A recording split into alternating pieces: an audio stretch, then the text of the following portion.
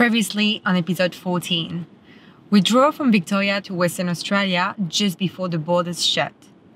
We stayed in Esperance for a little while before heading more west as interstate borders within Western Australia were about to close too. We decided to hunker down in a great southern region and find a most remote beach. On this episode, we show you what the first week of lockdown looked like for us.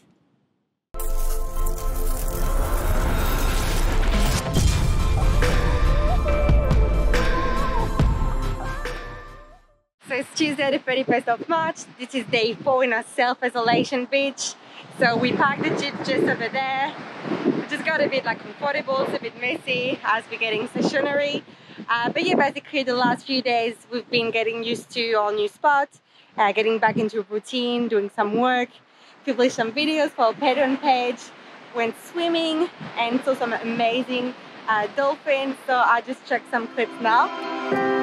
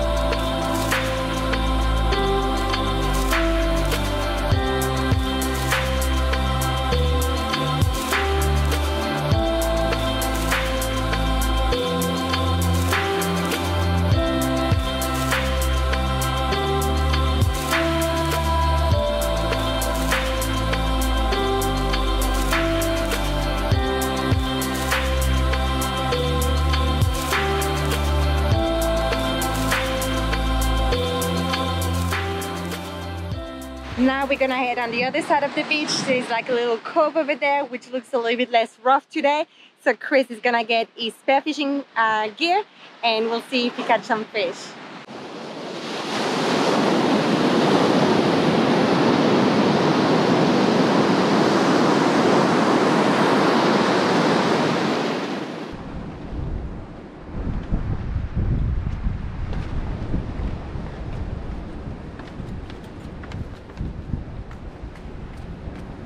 And 40 minutes later, starting from camp over there, we made it.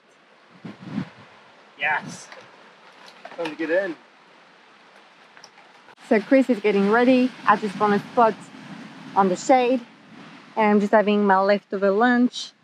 Some pasta, veggie bolognese. First catch.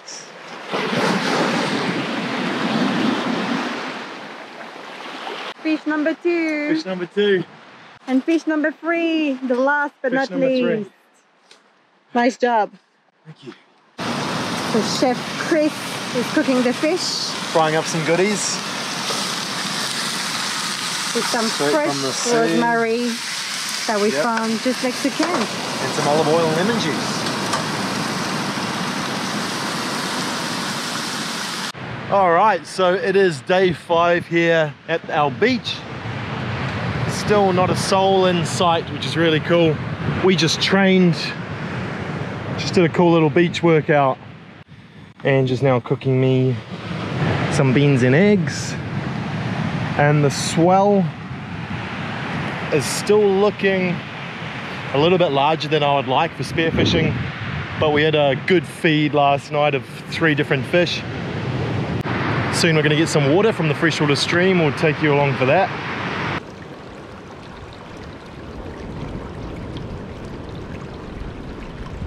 And she's got some water in the shower bag for her shower, and some dolphins have come right to shore to say hi. It's gonna run out and see how they're doing.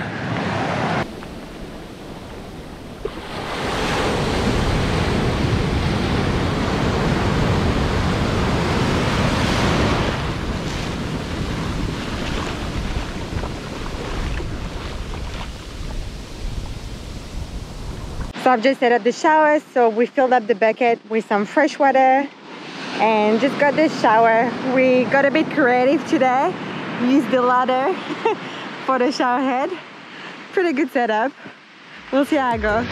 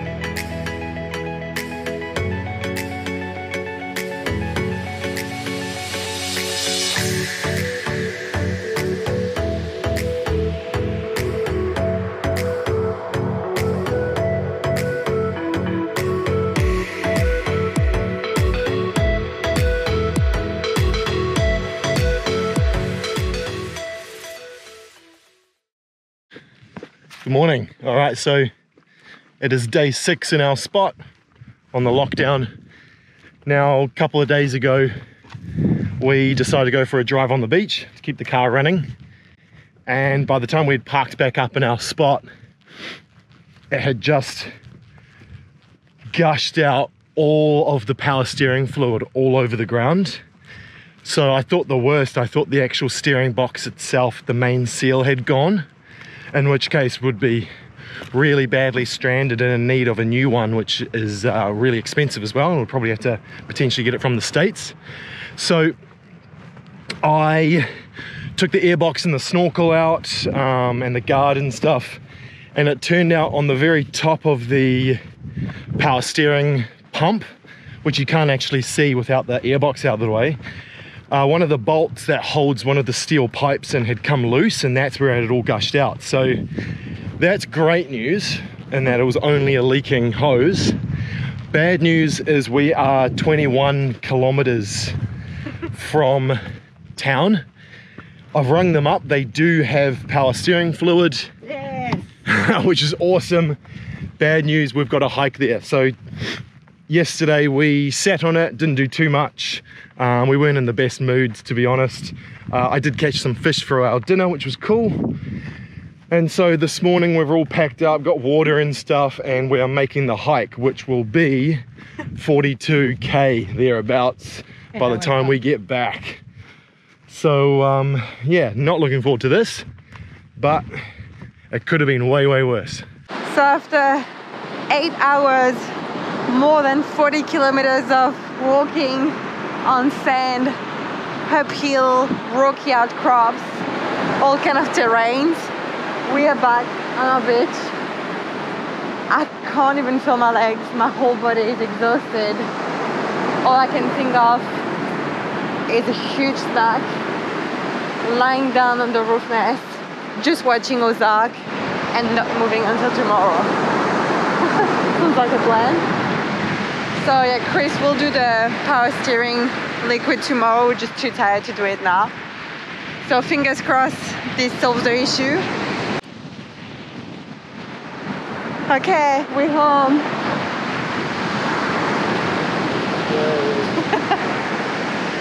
What a tough slug.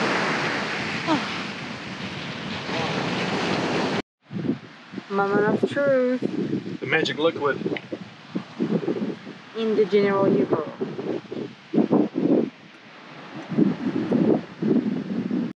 So update, this is day 8 since we've arrived in Bremer Bay, so we are on the road again. We are heading towards Albany because Bremer Bay unfortunately just only has like a small general store and we're starting to run out of food. So Albany has more grocery stores available, so we'll replenish the food tomorrow. And on the way to Albany we'll check out as well a few beaches. Yeah, so hopefully we can find a beach that is still remote but not as extreme of forward drive access after the bit of the fiasco with the power steering fluid. It kind of made me pretty uncomfortable about the position we were in because we couldn't have got a tow out of that spot, there's no way. So if the car had been legitimately broken down and the pump had blown or something, then we would have been right up the creek without a paddle. So in Albany, I also need to get a snorkel, spearfishing snorkel, because somehow it disappeared in the surf before I could even start my hunt yesterday. I don't even know how it happened, so one of the reasons as well why we've left maybe a day or two early, but yeah, we'll get some more food and we'll try and find another beach.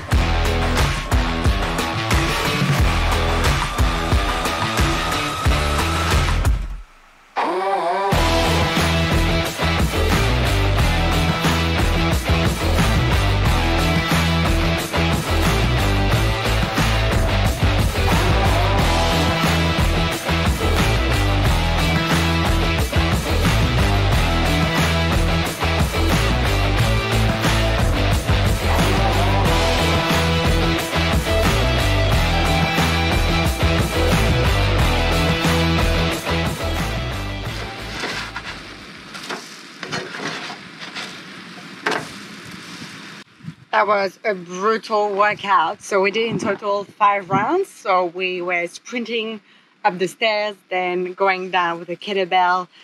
We had 15 squats, 15 kettlebell swings, and 15 push-ups. By the end of it, and then having to carry all the kettlebell back to camp, that was pretty tough. So we're just having breakfast. I just made pancakes for Chris. I'm just getting a bit more creative with my breakfast recently because now we've got a bit more food. So I'm just making like some fruit bread, protein French toast with some caramelized banana and some peanut butter. Stay tuned for part 2 next week, where we show you our new spot near Albany and I take you along for some spearfishing.